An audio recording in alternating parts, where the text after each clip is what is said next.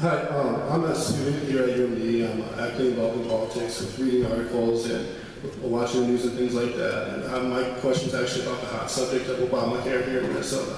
When you wanted to bring Obamacare here in Minnesota, you said that was going to lower the cost and allow more access to people, which from everything I've seen and read, those are both untrue.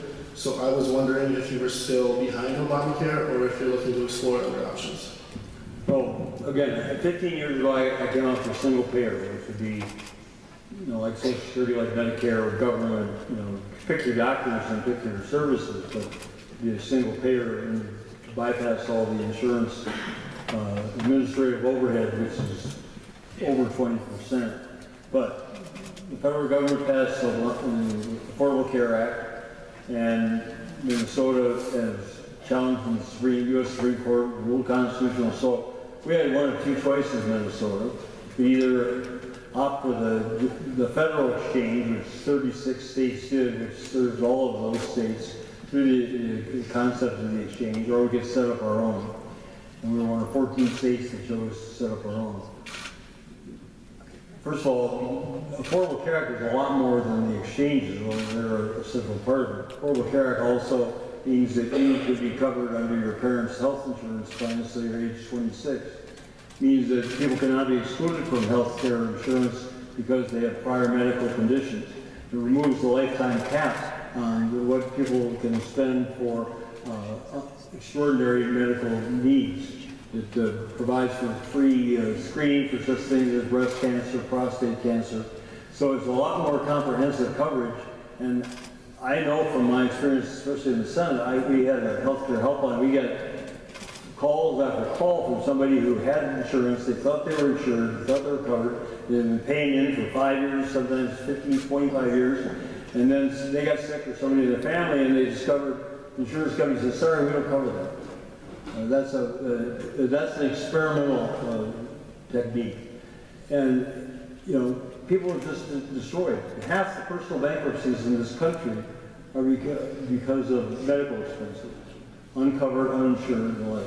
So that's what Obamacare was trying to address, trying to improve.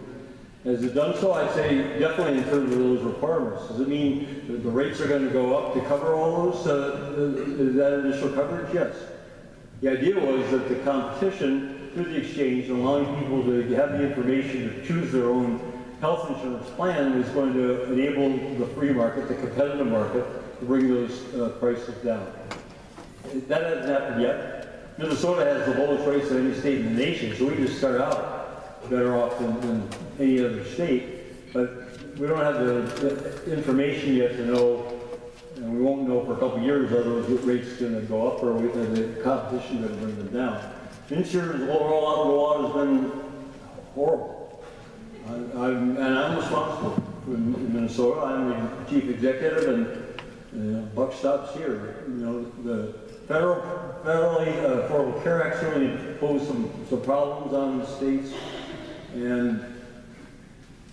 but the state legislation, I told other state legislators, the state legislation is fine, and there's nothing that's going wrong with MNSure now that I can attribute to the state legislation. To the federal legislation, yes. But the primary responsibility has been the law. It's been terrible and way below. It's my biggest disappointment, frustration during my 3 years of my term. We're going to work, do everything to make it better. We will make it better. I'm confident that it's better now than it was 2 months ago, and it's going to be better 2 months from now than it was then. And whether it takes 4 months or 6 months, 8 months to really get it working the way it should, I deeply regret that, but we're going to get there. Thank you.